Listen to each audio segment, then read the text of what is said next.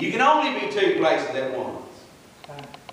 I am seated in heavenly places in Christ Jesus, and I'm here at the same time.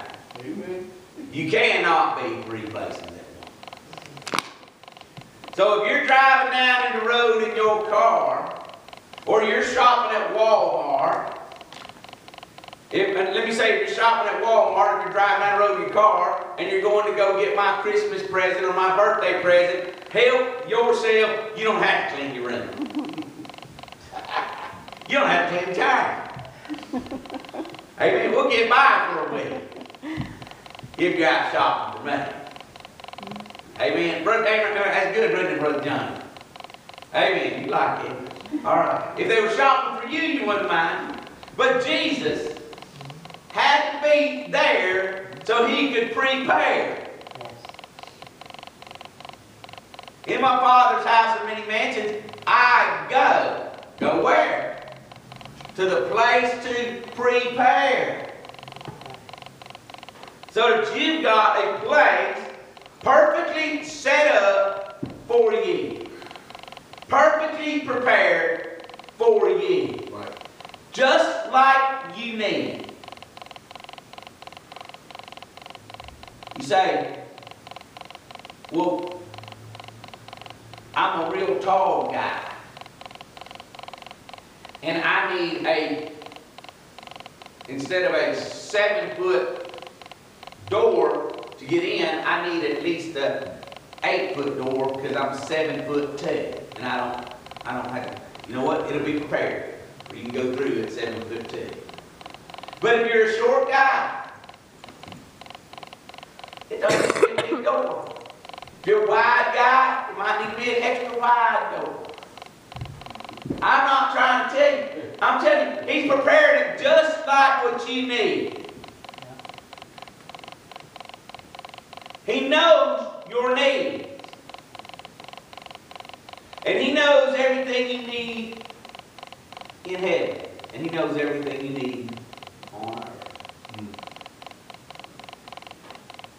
I'm just trying to get you to understand there's some places, I just gave you 5, that Jesus went. And we ought to go to those places with Jesus. Start now. There's a place we've got to plan. So that we can rest and relax. Even if there's ministry and miracles that we need to do over there, we ought to at least plan on going to rest, relax, and be refreshed. I went someplace the other day with the purpose of doing one kind of ministry. And I did it. But I was able to witness to some folks and tell them and answer some questions for some people, Bible questions, which is what I always want to do anyway. And I'd ask God. I said, I'm going over to minister to this one situation. But Lord, can you open up some doors? And one was open. Now, how easy was this door open? Let me tell you how easy this door was open. All right. A man gets a cookbook for his birthday. A hunter's cookbook. And his name is not Hunter. And let me say, Hunter can't cook. It's too well. He can cook bacon and eggs. That's about all he could. But John Henry can cook anything but sourdough bread. Mine looked better. Neither one of them tasted good. But that's beside it. But he got this Hunter's cookbook. And in it, it had Bible verses. So you know what?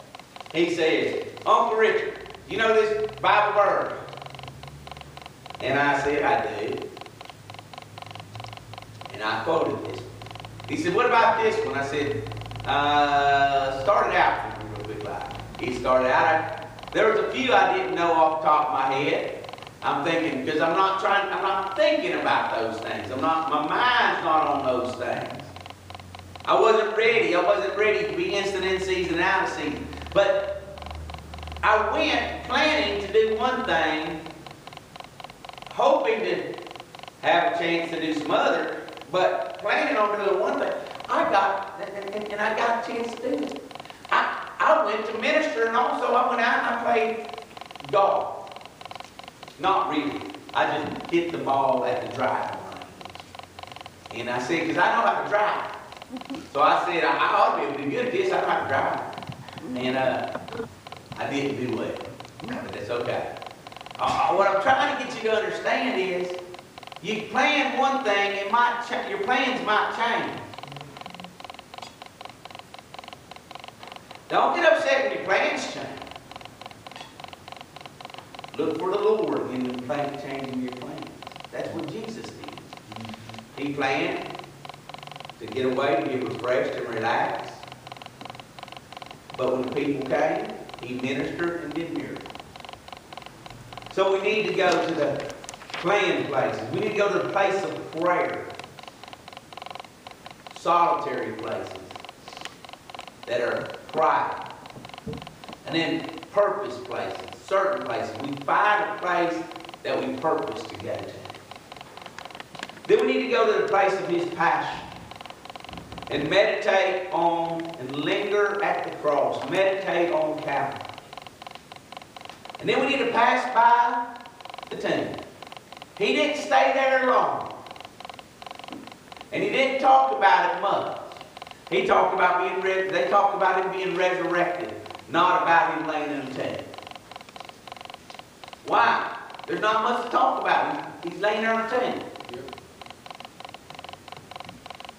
And then we need to go and look forward to the place that He has prepared for us. He's prepared a place. And you can get a taste of it now. You ever just think about heaven? You ever just think about spending time in the place of grace and the place of glory? As you go, and just think about, what's it going to be like to spend time with the Lord? Well, I can tell you how close you can get. Just tell you this. There is a place by me. That's what He says in Exodus 33. It's the place of grace, the place of glory. When it's all said and done, He'll give you everything you need to satisfy every need you have. Amen. We are done early for Sunday.